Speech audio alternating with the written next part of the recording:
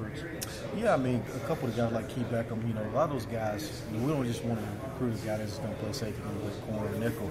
We want a guy that can kind of bounce around and do more things. That way you only get 85 scholarships, but if you can recruit a guy that can do multiple things, you kind of expand your numbers, so to speak. So we see Key Beckham as a guy starting off at nickel, but having the ability to play field corner.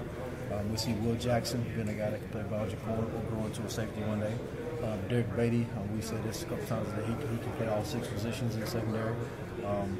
You know, Chris Westry, we said a guy that's going to start off at biology corner and grow into maybe a safety one day, depending on how much weight he puts on.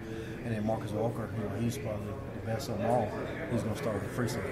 Do you having this many bodies, does that let you move Blake and Kendall around to other positions now too, where they're not just going to be penciled in? Yeah, and I kind of compared Derrick Beatty to kind of Kendall Randolph and Blake McClain's body type as far as the ability to play nickel, dime, safety, corner. But he's bigger than what those kids are. So you know, we don't necessarily want to just say, okay, they're going to do one thing. We just want to kind of leave it open to put the best player in the best position as the season goes on. Do you see any of these guys you brought in looking like definite red shirts or potential red shirts? Have you talked to anyone about that? No, you know, the red shirt is a personnel decision, and it's a kid-by-kid situation.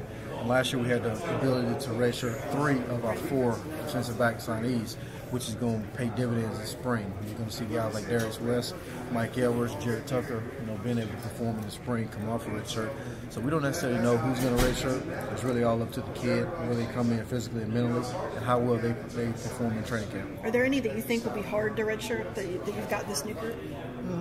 A guy like Chris Westry, Derrick Beatty, those are the 2 that sticks out. And Marcus Walker for sure. They're definite candidates. Probably they won't red shirt. How is